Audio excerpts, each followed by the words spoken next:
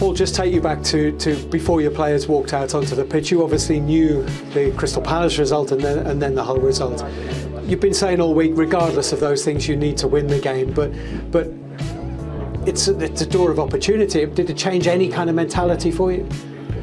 No, we obviously knew the result. It gave us a lift, and it was then about taking the opportunity and not wasting it. Told the players before they went out, of course you've got to play with your hearts, give it everything you can, but also play intelligently. And the very last thing I said was just go out and win the first half, and then second half half time we can talk about things that we might need to do better or tactical changes.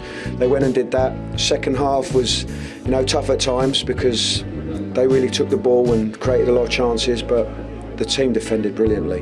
And over the last 3 games, we conceded 1 goal, a penalty that shouldn't have been given. And to, have played against Stoke, Man City and Everton, picked up 7 points and only conceded that 1 controversial goal is just shows how good we've been recently.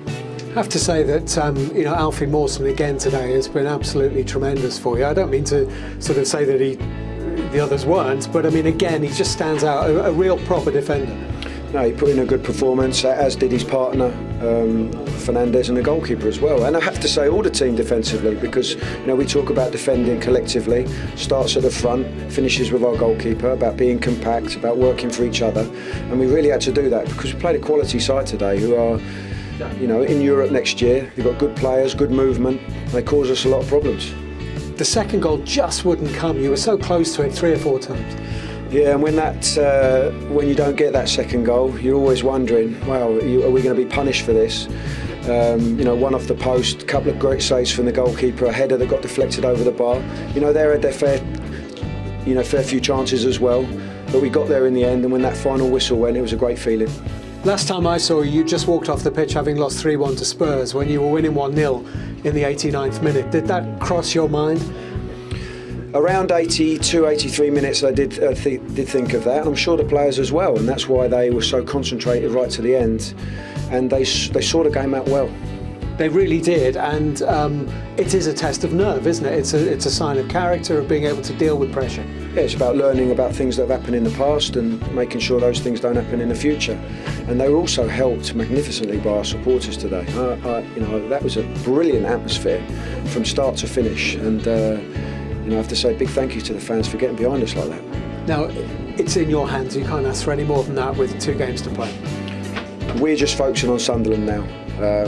They had a really good result today. Obviously, they've been relegated, but it just shows when the pressure's not quite there. It's probably enjoyed the game. They took a great support there. We know it's a tough place to go because they have such good fans. But the form we're in, we're confident that we can go anywhere and get a result. We're going to be working really hard this week in training. Going to be focused, only going to be thinking about Sunderland on Saturday. Such an ecstatic atmosphere at the end of the game there, Paul. It's one of your jobs now when you get the boys back in for training to kind of bring them down a little bit and remind them that, OK, that's great, it's what we wanted, but it's not done. No, absolutely it's not done. I mean, it just shows what happened this weekend. The swing can go one way for you 1 week, and then the next week it goes against you. We've got to make sure that we perform really well, do the very best we can against Sunderland, try and pick up all 3 points.